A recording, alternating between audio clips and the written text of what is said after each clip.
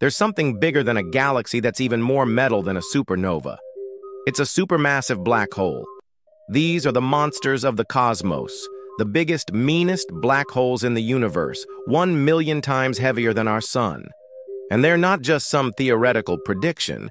We actually have evidence of about 100 of these beasts out there. They're so heavy that their gravity pulls everything around them, including light, which makes them nearly impossible to detect. But astronomers have found a way.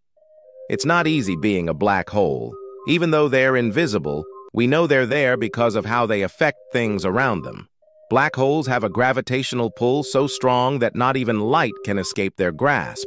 So we can't see them directly, but we can observe how their gravity affects the stars and gas around them. By studying these effects, astronomers have been able to map out the size and mass of the supermassive black hole at the center of our own galaxy. It's about 4 million light-years away from Earth and weighs about 4 million times the mass of our sun. That's a really heavy black hole. But it's not the heaviest one out there. The most massive black hole ever discovered is almost 100 times the size of our supermassive black hole. It's located in a galaxy called NGC 4889, which is 300 million light-years away from Earth. This black hole is so heavy that if you were to replace the sun with it, Earth would be utterly crushed. But where do these giants come from? Astronomers don't know for sure, but they have a few theories. One idea is that supermassive black holes form when a bunch of smaller black holes all merge together.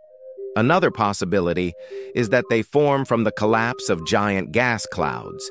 Whatever the case, these massive black holes are truly some of the most fascinating objects in the universe. They're invisible, mysterious, and incredibly powerful. And while we may never be able to see one up close, thanks to advances in technology, we're learning more about them all the time. Who knows? Maybe one day we'll even discover a planet that orbits one of these behemoths. That would be an amazing discovery. So keep looking up at the stars and dreaming big. You never know what you might find. There could be a world out there that's even more metal than a supernova.